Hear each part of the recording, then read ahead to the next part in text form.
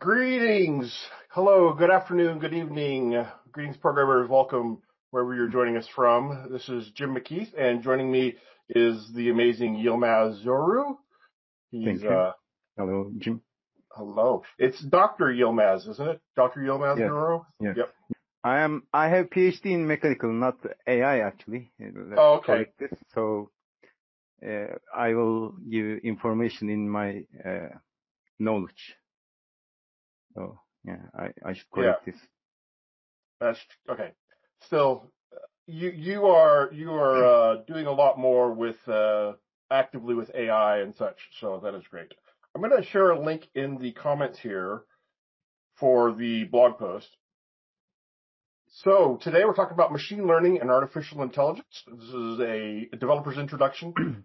We're going to link to some existing content we've covered before as well. So there will be possibly some repeats if you've seen some of our previous webinars on the topic, but a lot of new stuff. I want this to be kind of a discussion. We'll be looking at the question log as we go along, and if there are questions or confusion and stuff like that, we will try to address that as we're going as well. So do put your questions in here, and we will do our best to answer it.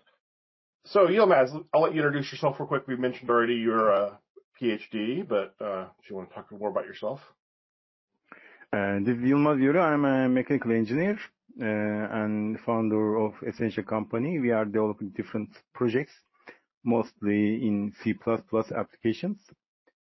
And I am a developer since 1988, starting with C++, GB Basic, almost Basic, etc. And I am MVP of Embarcadero, maybe 10 years, I think. I don't know, about 10 years maybe. And we are creating posts with Eli and Ian also helping us to review in learncplus.org. Also adding some blog posts in blogs.embarcadero.com. And I am developing a project, AGI-based Abriano AI project, still in development actually. And also we are doing some other activities like teaching innovations to kids, etc. Thank you. Welcome also.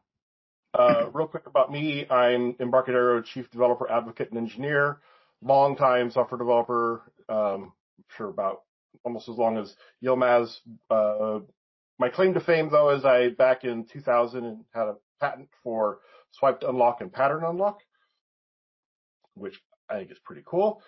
I did build a thought-controlled drone with Google Glass and a wireless EEG headset, which actually will become relevant here in a little bit. And yeah. So there's a lot of world politics going on right now, but I think we're going to all put on our developer hats, and we're going to talk about declaring some variables and executing some programs and moving on beyond a lot of the other stuff. Honestly, I always felt like software development and technology is kind of its own religion or politics within and of itself. We can certainly have our own political wars there, and they're a lot easier to recover from. So a couple of fundamental things I want to open with is, I love this quote. And so this is often attributed to Albert Einstein, but actually I did some more research, and this is the original source I could find it from, is this Advances in Instrumentation. Computers are incredibly fast, accurate, and stupid. And even as we're talking about artificial intelligence, it really, that's as important to remember. And this feeds into a number of things related to artificial intelligence, especially garbage in, garbage out. And this is what artificial intelligence, neural networks, a lot of it comes down to training. And if you have bad training, then you're going to have bad data. And so a lot of the issues that crop up around machine learning, neural networks producing invalid results are a result of invalid data. And then this all originated with Charles Babbage. On 2 occasions, I have been asked, pray, Mr. Babbage, if you put in the machine wrong figures, will the right answers come out? I'm not able to rightly comprehend the kind of confusion of ideas that would provoke such a question. I love this. The idea of machines being smart and intelligent has been around forever, since 1864, right? And the idea that the machine could outthink the human that's using it. Now, there are ways that they can, it really comes down to training, right? And just like with humans, right? If a human receives bad training their whole life, then they're not going to have any references to make good decisions from. This also comes up a lot with AI, the Asimov's 3 laws of robotics. The important takeaway from this is iRobot was written to say the 3 laws, which eventually added the 0th law, was insufficient. So everybody's like, oh, we could just give AI laws and make it behave itself. Nope. That was the whole point of the book. It doesn't work that way. And when you get into it more, you discover that's not the case. All right, Yılmaz, I'm going to turn it over to you. Artificial intelligence refers to the intelligence exhibited by machines capable of carrying out tasks that usually require human intelligence. So this is the part of the computer science, actually. We do a lot of programs, and artificial intelligence is another area of this section. And machine learning uses algorithms to learn from data, find patterns in data, and make predictions about future events or any outcomes. And deep learning is a neural network with layers and filters, attempts to simulate the behavior of the human brain, allowing it to learn from large amounts of data, maybe global data like that. And if we look at each of them, they are part of each of other, and they are the subsets of the other. DL is the subset of machine learning.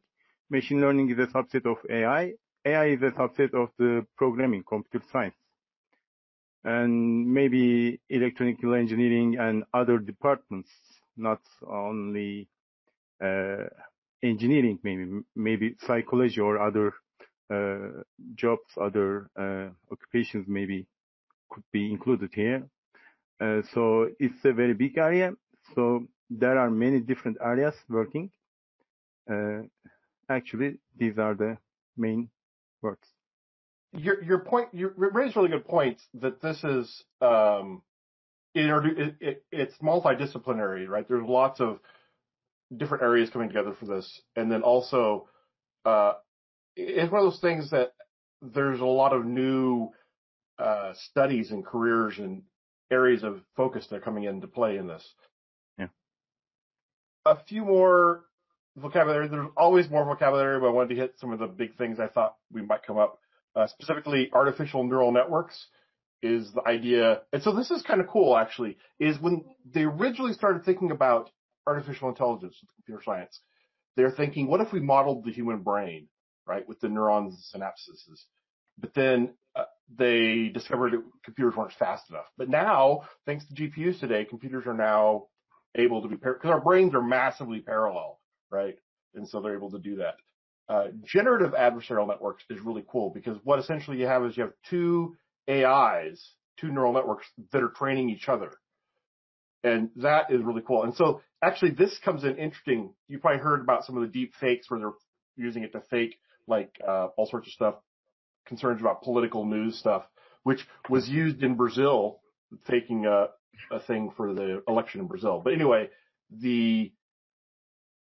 they're making detectors for deep fakes. But the thing is as they make better detectors, those detectors can train the things that are making the better fakes.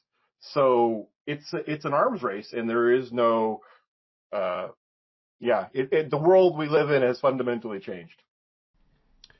I thought this would be interesting to look at.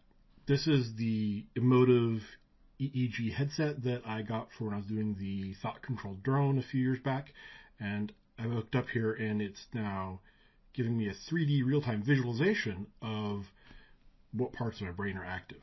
Now, the reason I thought this would be interesting is if we zoom in on it here, you can see the,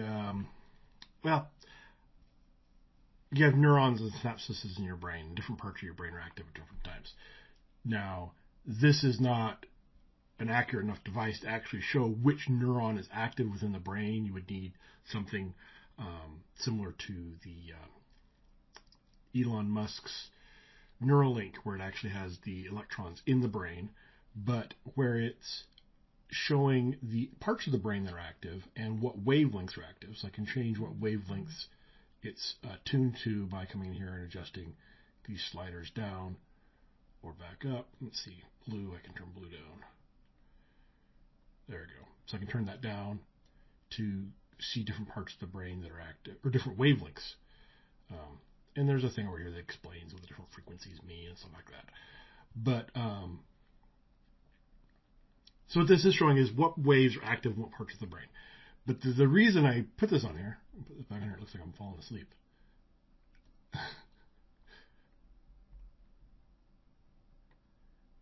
There we go. The reason I wanted to show this, though, is because it's the same thing in a neural network. In the neural network, we have the concept of neurons, and they are connected. And so the difference is that with a neural network, artificial neural network, you don't have to wear, one of these fancy headsets and have this really conductive haircut. You instead are simulating it in computer hardware, and the brain is orders of magnitude more complex than the computer hardware we have today. In theory, better computer hardware, better power, we could reach this level of complexity. In theory, I should be able to learn to have better control over. I can't even control the mouse. Relax. Close my eyes and change it to. Anyway, I thought that would be kind of a cool thing to look at. That was great. Okay. Very nice. Yeah. So I love this because the idea of using the building neural networks based on the brain, like I said, was original idea, and now we're actually doing that. And so we're there's a few things happening at once. Is we're simultaneously learning more about the brain, how the brain works, and we're applying that more in computer programming or in artificial intelligence neural networks. So it's a neat thing, a lot of neat stuff going on right now. I thought about actually wearing the headset through the whole webinar and having the you guys can see my neural activity, but You have very colorful neurons. yes. So I love this one here. I'll let you explain this, Yılmaz, but the explanation of the different concepts here. Yeah. In artificial general intelligence, there are many areas, but basically there is a very big area which is mostly unknown still in search. We are trying to at least reach to the human brain. The first step may be reaching to the level of the human brain, understanding, learning, reasoning, and solving everything, doing everything without maybe writing codes like that. So this is the big area in AI technology. And all the other things inside are called AI technologies. And one of the big part is machine learning. And there are ANN, for example. Perceptron is the basic model of the ANN, and other algorithms, Hopfields, and other areas can be counted here. And the other one is the deep learning. Deep learning is multi-layered neural network, which is learning from a big data. So it has a very large big data and learning with multi-layered neural networks. In some definition, it says higher than 3 layers. I don't know the limit. Maybe 1 layer is enough. But deep learning is also very deep nowadays because we have in humans and technology improved very faster nowadays. So we have a lot of areas in the deep learning, including speech recognition, face recognition, video analyzing, and many tools. And CNN, NLP, maybe, and RNN, LSTM, and spiking neural network are kind of these things. And there is a core thing which is called artificial general intelligence. It is also called as strong AI or main AI, like that. It is something like kernel of the AI. So you design something and it learns everything, like a baby brain. If we investigate babies, they are learning by themselves. So there's a core kernel inside. So it is learning with it. If humans discover this, find this, then we don't need to program more about image recognition, everything. So it will learn this. This is the hard part. This is the very deep part of the AI. Actually, 5 years ago, they said it is close to find AGI soon, but 5 years passed, but they see it is very hard. So maybe 10 years, maybe 20 years, I don't know, but I think we are close, we will find soon, because we have very high power energy and processing speeds. Yeah, actually, maybe it was 1988. I don't remember the name of the book. I think Human Behavior with Machines or something like that. It was talking about this theory. It says human try to fly every before, but they try to flap his arms, and they try to jump over the hills, but they couldn't find how to fly.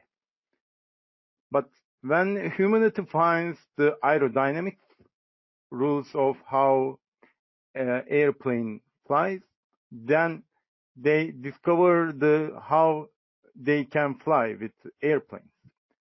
So theory of AI is about the same. If we find the aerodynamics of the AI, then we can fly with aerodynamics. We can fly with the AI. So this is a very good example. It means there can be a way, but not in the same way as we see in here. Can we change to?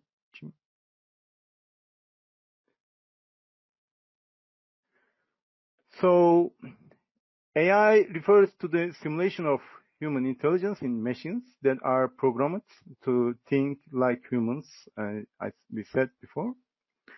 The term may be also applied to any machine that exhibits traits associated with a human mind, such as learning and problem solving, maybe in the future reasoning. Reasoning is one of the most part. And AGI is also called strong AI. It's a kind of subset of AI, core kernel of AI, and it is adaptive to able to develop skills. So you don't need to program, see the camera, capture the image, apply this method, use this neural network settings like that. You don't need to do this. It understands what it do, it develops its skills, and it finds the better solution. But it's the hard part, as I said before. And there's also artificial biological intelligence, ABI, term that attempts to emulate natural intelligence like neurons, etc., with the biological way. And actually, in real, there is no AI yet, and we have AI technologies. All things are AI technologies, while every media says, oh, there is a new AI, there's new AI thing, but there's no AI. And there is no AGI also, still in research. But AGI examples can be AlphaGo, Zero, or IBM Watson, maybe GPT-3 also very successful. Jim has good videos about it. Also, I tested GPT-3 with C++ Builder with the REST debugger. There are good engines, good results, and very big data in there. So if you have time, you should try to GPT-3 as soon as possible.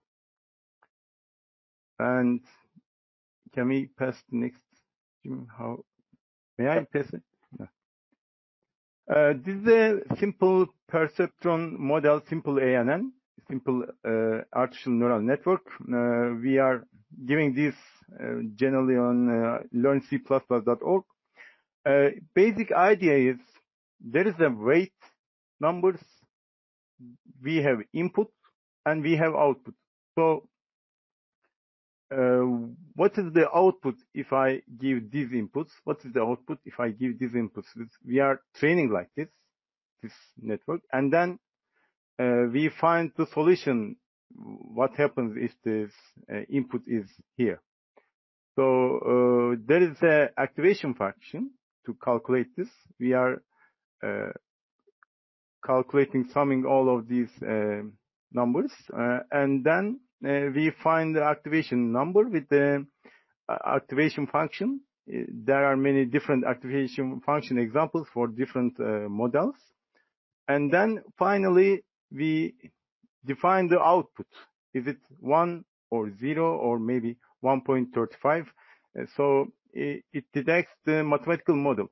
Actually, artificial intelligence is something like a multiplication table. There are numbers and there is an output. Can we go next, Jim?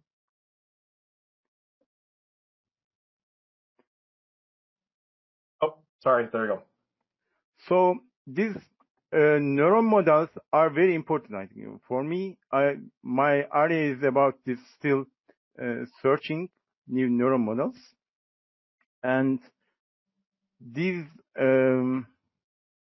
technologies actually coming from 1940s. Before the computers were here, there were theories and papers. I don't remember the exact year, maybe 43 or 48. It's about how neurons should work. So maybe we should change the neural models. Maybe we should change our research with the models and neural networks, but we should search. Maybe in 18th or before, we had exact point things. For example, laser doors with lasers.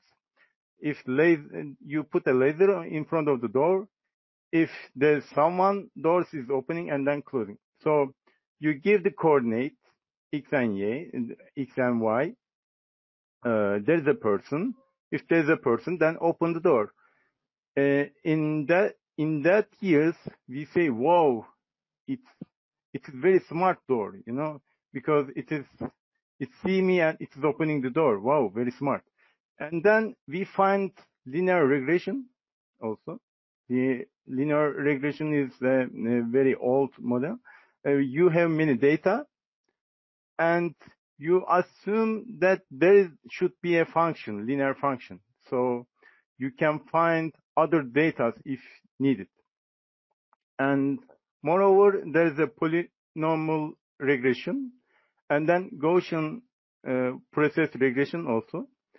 So there are maybe 10, maybe more than 15 different regression types. But in some time, we find that these regressions are not enough to solve these problems.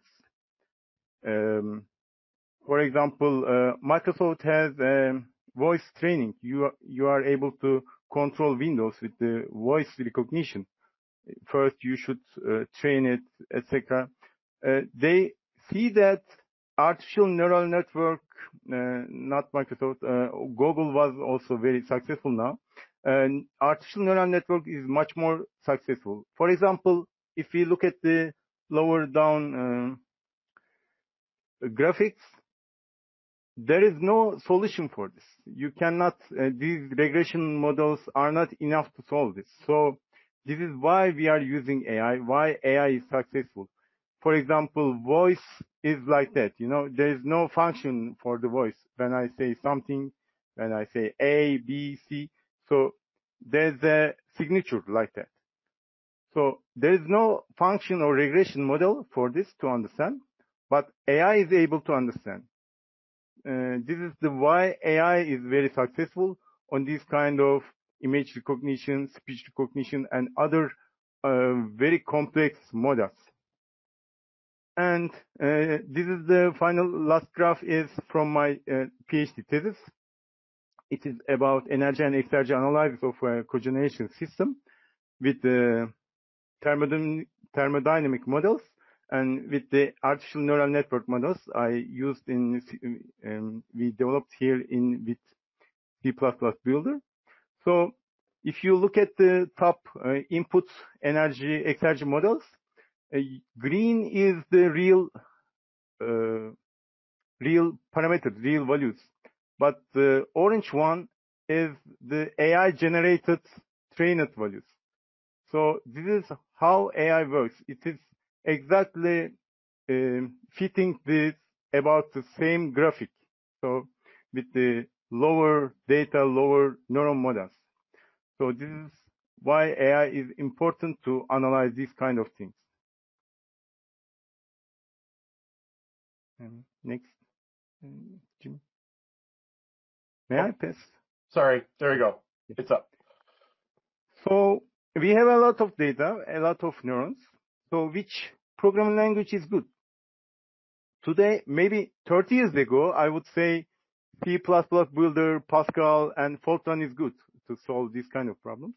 But now we have very high speed processing, so we don't understand what is good, what's bad. And so we have not much data if we don't have much data. All programming languages are able to solve. Python is very popular nowadays because of its modules for the artificial intelligence and the support by the Google. But know that its modules are compiled with the C++. So if you need a very specific model, you should maybe try to more specific languages like C++, Delphi, C++ Builder, Delphi, maybe Fortran, because native programming languages are faster than other programming languages. When you need, for example, if you are analyzing an image, all programming languages can be helpful for you.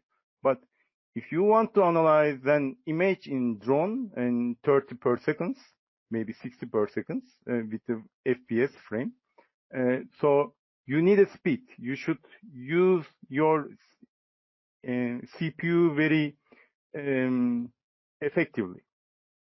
So this time, these Delphi, C++, Builder, and other native programming languages are important. So I will point out that TensorFlow and Keras, which are both Python specific, actually Torch as well.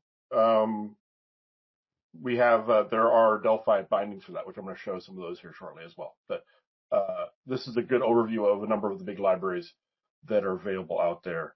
TensorFlow it was on that slide previously, is a free and open source library for machine learning and artificial intelligence. It is developed by Google Big Brain. That's what Google uses for their internally, and then they also make it available to us. I expect that the internal one is the development, the next version, the version we don't have yet is the one Google uses internally. But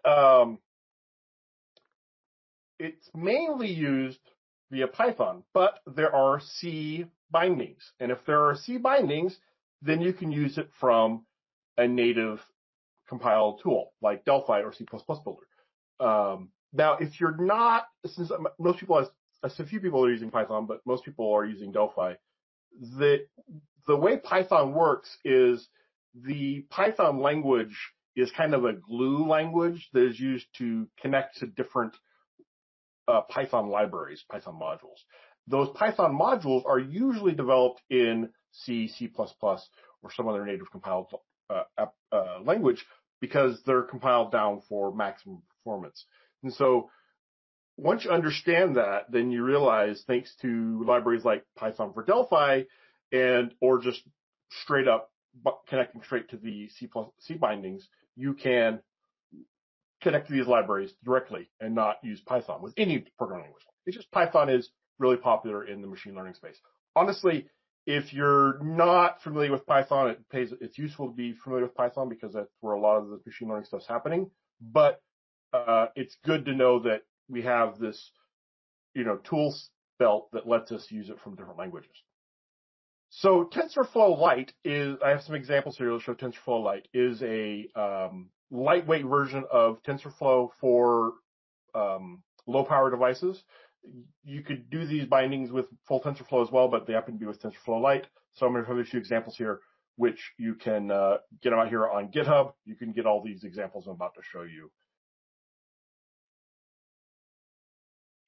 This GitHub repository is a collection of examples connecting to using TensorFlow Lite.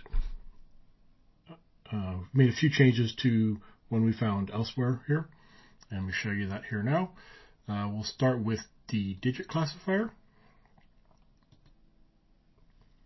So the way this works is you draw a digit here, so we'll try a 1, and it will then classify that, giving you ranking here for what it thinks it is. Now, for some reason, my 4s occasionally has no idea. Well, it worked that time, 100%.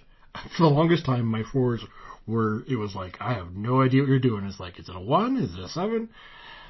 You can choose different models here, which can make subtle changes to what the detection is. Again, see if I can get a 4 that it doesn't understand. There you go. That one thinks it's an 8. I don't know why. Okay, 9. I can see 9. I have terrible handwriting, so we'll blame that. Okay, so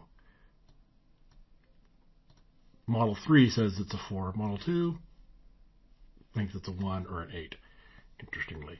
I did add the ability you can actually come in and make little corrections to this if you want to erase part of it. No, still thinks it's a... anyway, so the recognize button, it recognizes automatically when you make a change, and that's the digit classifier. This would be more useful if it had more digits it would recognize, like letters as well. In here, this is where it loads the TF Lite DLL, and then here's the imports it has for it. So if you wanted to reuse this in your another application, you could grab these imports, and then this is the recognizer routine here, and here's where it selects the model. And yeah.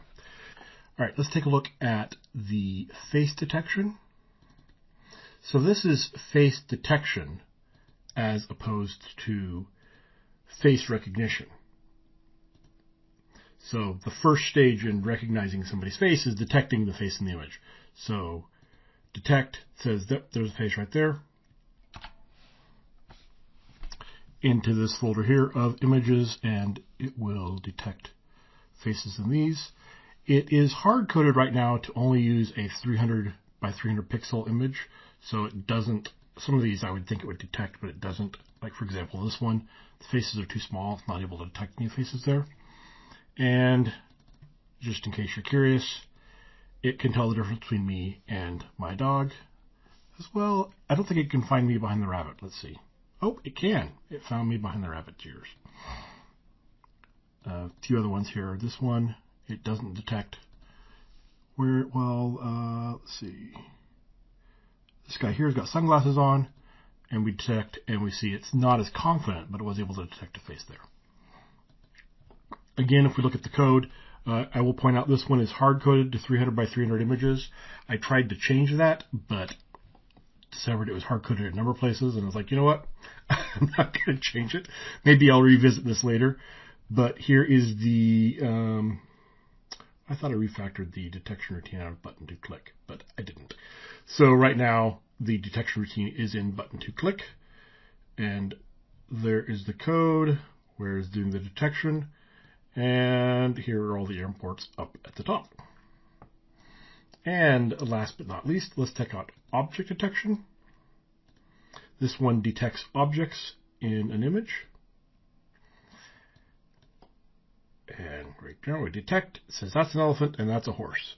So clearly was mistaken there. That is not a horse. That was 2 elephants.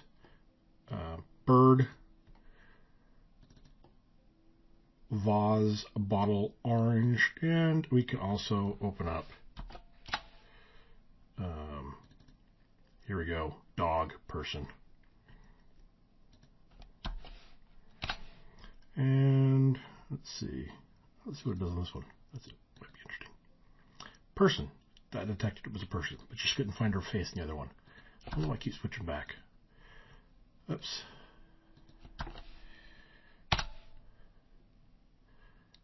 Let's see.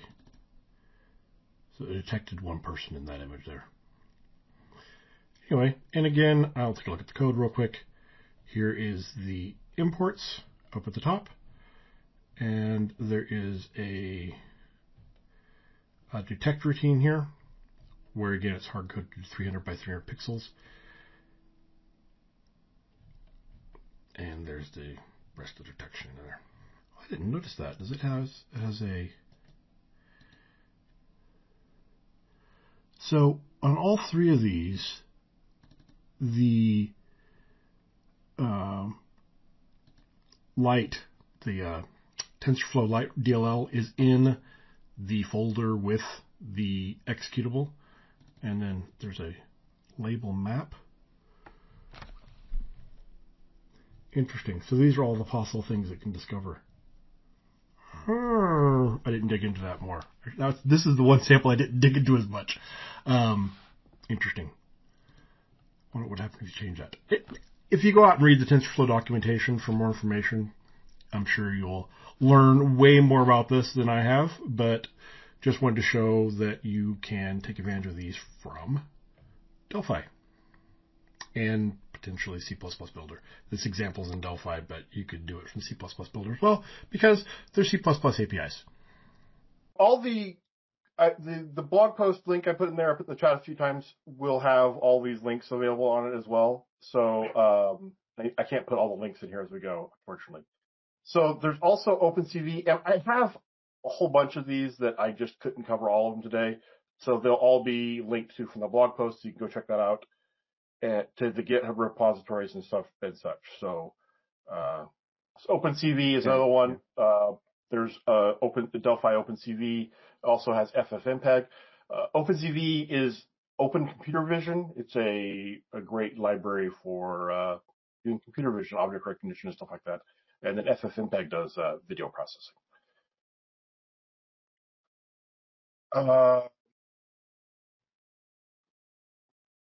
There's also, I don't have the slide for this. There's also the Keras for Delphi, which also has NumPy for Delphi as well. So those will be on the blog post.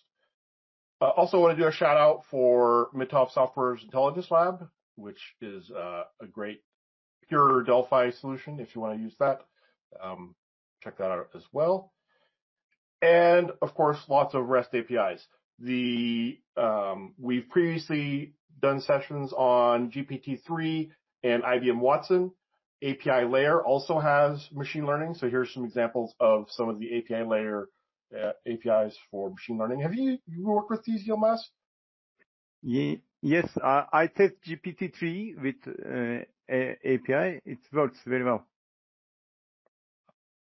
Yeah. In C++ Builder, it works, and also you test in Delphi GPT-3. And Yeah. API layer I had an example, I think, Learn C++ Builder. There are also REST examples. Oh, yep. And RESTful examples there. Yeah, I'll put the link there. It is very easy to connect. Also, there is a REST debugger. You don't need to code. You don't need to write anything. You open REST debugger from tools, and then you put the data about the REST server, and then you parameters, and then you connect. Very easy. You can test if you are able to connect to GPT-3 or any other API layer or other API tools, servers.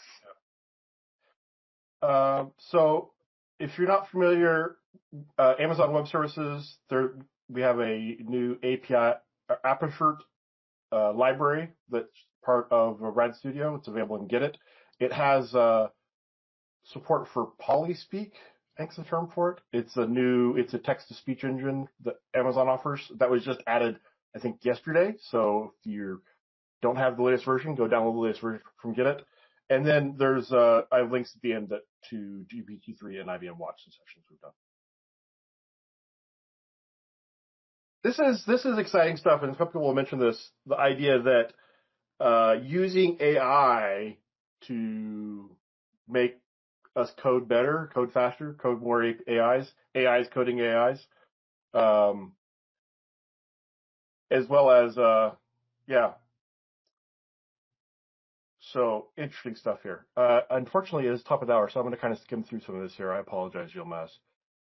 Like you said, it's all about data. Okay. Yeah. Yeah. He says all about data.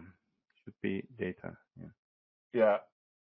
So this is, I didn't talk about this as much as I'd like to. This is a huge area that needs a lot of attention, is just the ethics of AI. And it's one of those things that we keep discovering because computers are so fast. So really the interesting thing about AIs is that you can turn them loose on a large amount of data, and they can process a lot of data. And then once they do that, then the mistakes, the flaws, the issues with the model become more apparent.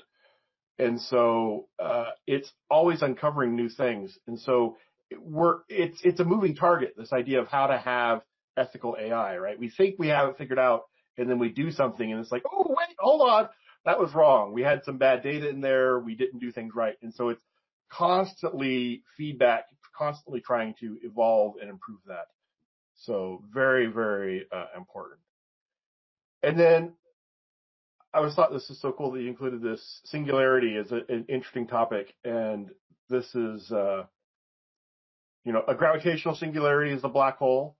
A mathematical singularity or singularity in AI is when AI, I guess, reaches parity with humanity, and we kind of merge with it, I guess, is the idea. All intelligence merges together. I think, in my opinion, if we tried to stop the progress of AI now, we couldn't. The cat's out of the bag, as it were. The genie's out of the bottle. And our best bet is to just be as involved as we can in it and help to make sure it is ethical, it is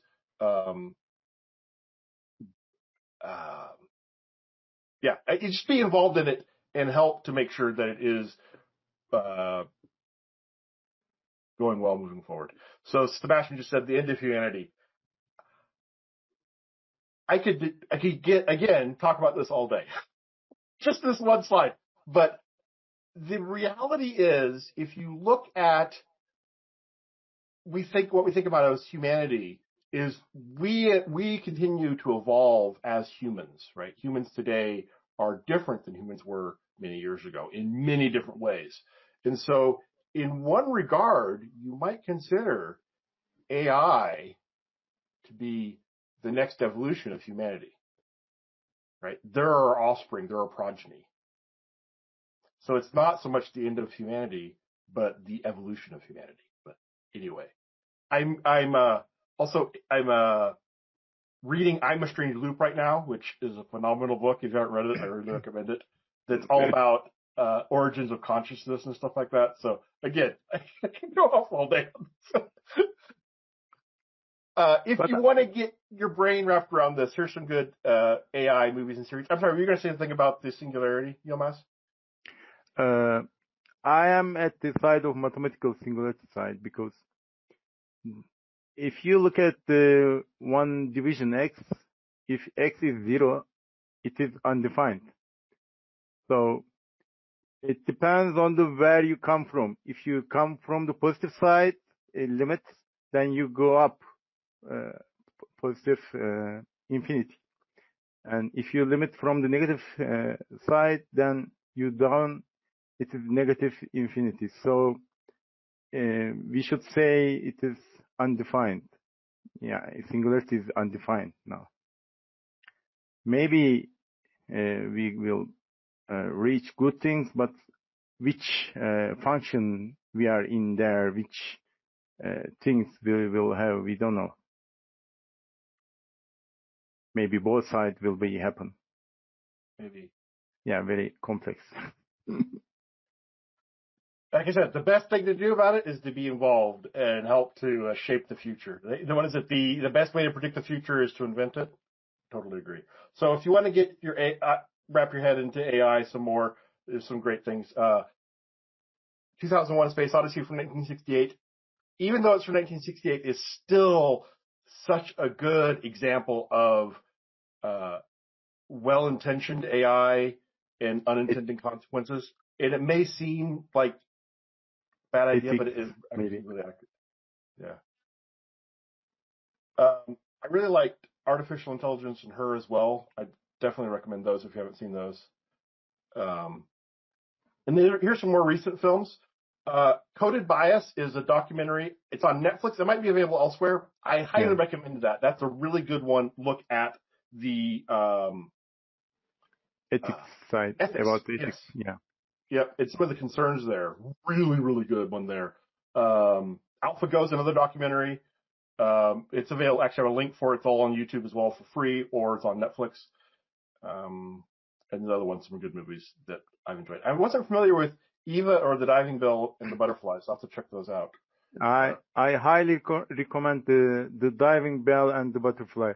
Actually, it is not about the AI. It's about to paralyze the person. But when I watch it, I think about the AI, how AI should interact with thing, you know. So maybe I like it because I put it there because it gives me more ideas. It says you can do with one input and output with everything, maybe like that. Yeah.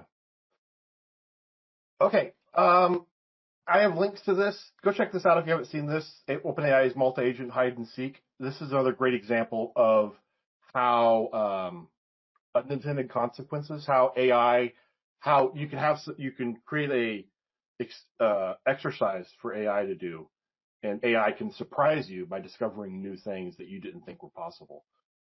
And again, that's because it's able to just try and try and try and try and try again. In this case, it's adversarial because there were two AIs that were training each other. All right, so QA, I will put all the links up here. Here's a bunch of links here that will be on the YouTube as well as all the link, or no, I'm sorry, that will be on the blog post, which I put in there as well. All the slides, everything else will be available on the blog post. So check that out. Ian commented that if I ask Yılmaz a question about math, I shouldn't do that because he's really a mathematical computing robot genius that only Stephen Hawking can understand him. Unfortunately, Stephen Hawking's passed away, so it's just Yılmaz now. On the engineering side, maybe not high. Yeah. When you talk about AI as evolution of us as humans, do you think of extensions like smartphones and implants? What direction do you think? So actually, yes, I would say that a smartphone is a cybernetic enhancement for humans. So, for example, I have glasses that I wear. This is a form of cybernetics, right? The reality is today we're all cyborgs, right? Whatever the case is, anytime we're using technology to expand or extend our own abilities, that makes us cyborgs. And so when you look at things like Neuralink and other things like that, right? I don't know about you, but man, if I don't have my smartphone, I just can't function anymore, you know, or whatever the case may be. Maybe it's your tea or your coffee, right? That makes you a cyborg. I don't know my wife's phone number. Exactly. It's all smartphones. It's all in our smartphones. And so while right now we have this very primitive, crude interface, right, where we interface with it, you know, yes, we can use voice recognition. Yes, we can use, you know, it can recognize things optically. But as we expand that, right, with better, higher bandwidth communication between us and electronic devices, between us and our cybernetic enhancements, we're going to see an evolution of what it means to be human. Continue to see it. Also, our body is getting closer to the technology every year. first it was in the office. If you want to communicate with someone, you should go to phone dialing cabinet or something to talk with someone. So it was very far. And then we put the phones into our home and business, then into our pockets. And now glasses, maybe brain. Yeah, coming.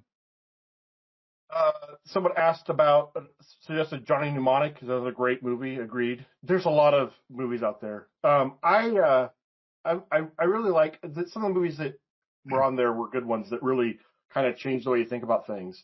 But oh gosh, there's a number of books. I really need to put like some of the books I've been reading related to this up there on the blog post. Maybe I'll do that. Yen says a voice recognition is only an improvement for our poor vision displays are so small. Yes, yep. And you know the thing is a really interesting thing.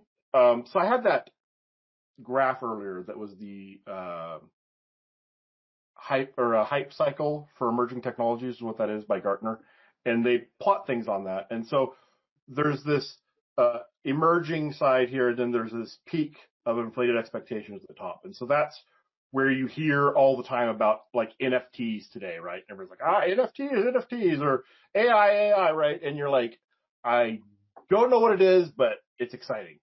And so then what happens is we have all these incredible expectations on something, but then it drops down into this trough of disillusionment. And then it comes back out in the plateau of productivity. And the interesting thing with that is the idea of computers being able to understand your voice, right? Speech recognition used to be, oh, that's crazy. I mean, I remember, like, oh, we gotta, try and get this. And all of it was terrible, right? There was a lot of software out there, but it was all terrible. We were all excited about it. And then we kind of, it faded away. It went into that trough of disillusionment.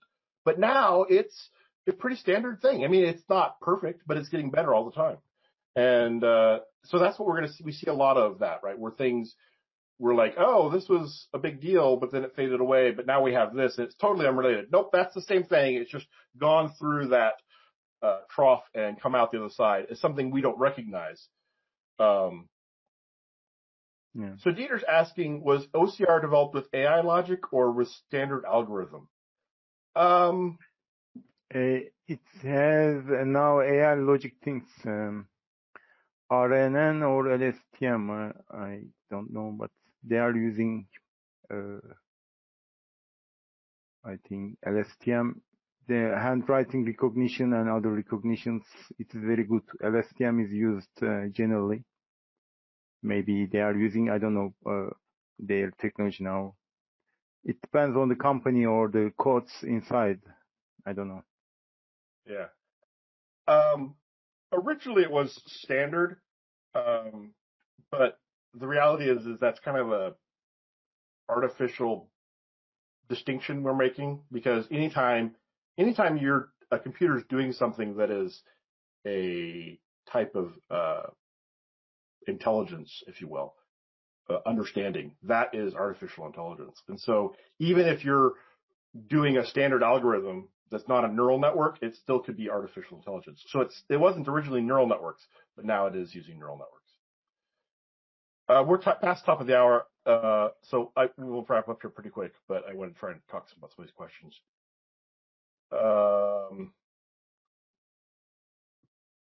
NVIDIA GTC has just been held, and there were a lot of NVIDIA SDKs, such as Rivia and Maxine. Have you considered using Delphi to make some SDKs? Yeah, I watched the video. Yeah, very nice. Oh, I need to check that one out. I did hear some of the news that came out of that, but not all of it. That's one thing today. There's so much news and events and things that are innovations happening. It's just impossible to keep track of it. Yeah.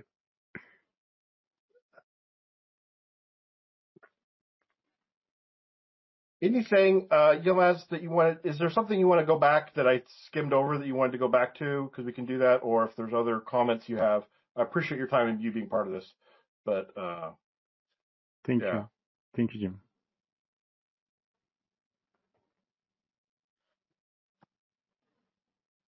Okay. So Yılmaz has a lot of great. So I will send you a link, Yılmaz, for the blog post that goes with this, and you can go and add other things in there, because I know you have a lot of great content out on like Learn C++ and that cover a lot of these topics as well. Again, it's one of those things that just so much to cover. I try to put very low codes which can be run with IOTs or any other C and C++ based operating systems, maybe Linux, maybe Apple, any operating system, macOS. You can compile these C++ examples. Very basic. You can improve them. Very nice. There is an artificial technology category. You can find a lot of examples there. Yeah. And we are keep adding new, more complex things maybe soon. I don't know. All right. So I put the link. It should be, I don't know which direction it's going to be, but at the bottom of the screen, it says blogs.embarcadero 137. That should be, I'm not sure that's right. Actually, now I had the trouble with it. Yep, that's right. Okay. So if you go to this page here, it will be updated later with all the slides and all the links from the presentation. And I will also, like I said, I'll make sure Yılmaz has that so you can go and add other stuff to it as well. So awesome. Thank you so much, everybody, for joining us. I appreciate your time. Thank you, Yılmaz, for sharing your expertise and with me as well. I appreciate that. You have very colorful neurons, very colorful brain, as you hear now. Thank you very much. I did a presentation at our local library for kids on this, and they all wanted to come up and wear the headset and see their brains. And that, I mean, think about that. That is literally mind blowing to say I can look and see what's happening in my brain in real time. Now, someone commented that it's action potentials going through the skull and stuff like that. Yes, technically it is. There are things that are happening there that are getting in the way, but it is. It's so amazing, and that's so here's something that's interesting in the ethics department. Sorry, I've got off the deep end again. There's a lot of debate going on right now for at what point does a neural network have some level of consciousness that we have ethics about turning it off. Now, you might think, oh, it's digital, it can't have a soul. So here's the interesting thing. So first of all, I'm a Strange Loop gets into this a lot as well, the idea of souls and consciousness. But they're also building artificial neural networks with actual brain neurons.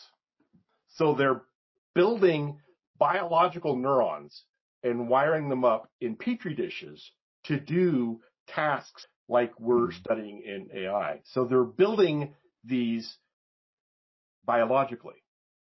So is there some point when you have so many connections within that petri dish that petri dish could have some consciousness, some level of rights, right?